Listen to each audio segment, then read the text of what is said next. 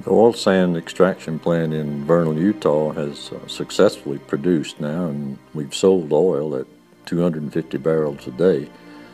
We've seen the opportunity for expansion while watching how well this has gone, so we're enlarging the plant now to produce 1,000 barrels a day.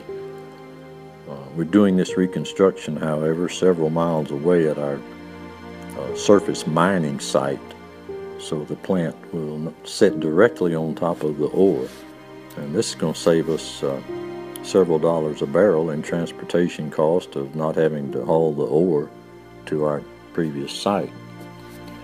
This expansion ought to be finished in the spring of 2018 and provide us a nice revenue source.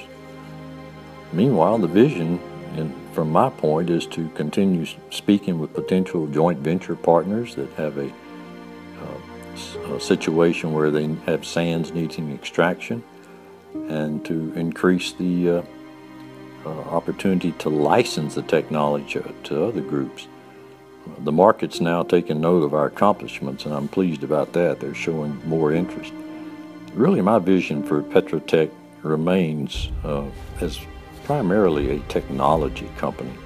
No one has this type technology for oil sands extraction, so we need to monetize that more.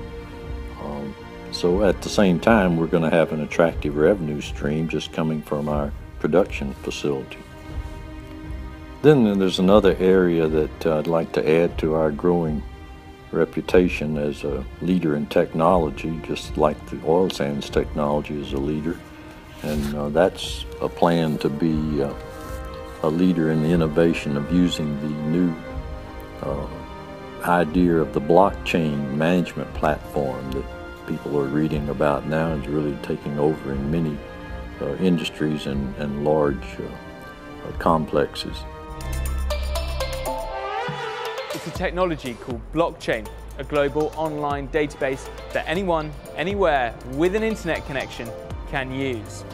We've now engaged First Bitcoin Capital to develop this platform for us, and this will enhance our company efficiency and our management control across the entire supply chain.